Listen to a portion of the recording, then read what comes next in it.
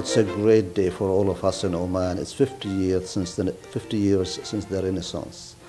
And looking back, what's been achieved over the last 50 years in all aspects of our life in Oman is tremendous.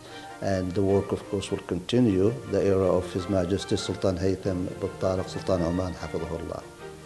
And I think we have to follow the instruction being given by the committee to make sure that we celebrate this very important event to all Omanis with less risk, trying to make sure that this moment or the celebration of this National Day we enjoy it, even though COVID-19 hold us being apart, social distance, but still I think we have to live and enjoy the moment of what we achieved in the last 50 years. رسالة الوزارة أن كل فرد قادر أن يمكن نفسه ويكون قادر على أن يكون ابن من أبناء الوطن الفاعل في التنمية لعمان.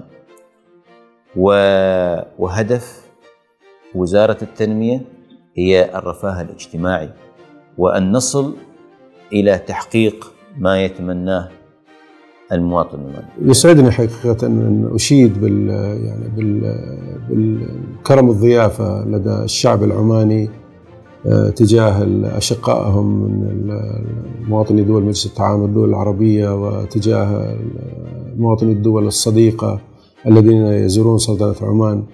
يعني يتمتع الشعب العماني حقيقة بود وحسن تعامل مع زوار البلد والمقيمين فيها، فكثيرا ما نشهد يعني حقيقة قيام المواطنين سلطنة عمان بالترحيب بالزائر من التعاون المشترك في كافة النواحي مما يحقق مصلحة الشعبين، وهناك حرص تام على المستقبل للتعاون المثمر الإيجابي في عالم بات يتجه نحو بناء التحالف والشراكة القوية.